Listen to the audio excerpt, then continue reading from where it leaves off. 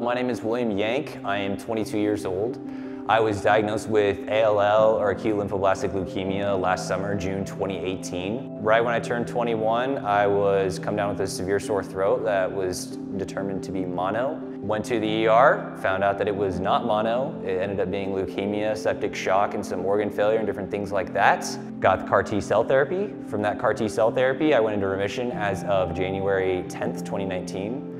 From there, I had 6 months of freedom, but relapsed late June and am now currently getting CAR T-cell therapy, and am going to continue that, and we'll just have to see what happens.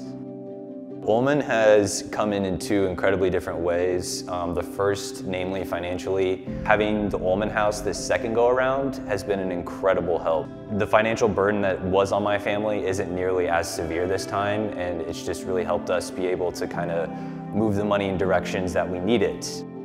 I enjoy it out here, and I know the Ullman House makes sure that we get out and do things that keep us, social and keep us active and allow us to interact with more people and just have a better experience than just relating Baltimore to your treatment or relating Baltimore to the pain and suffering that you have to go through during your treatment. Like, there's so much more to the city than that, and so much more to your cancer experience than just that.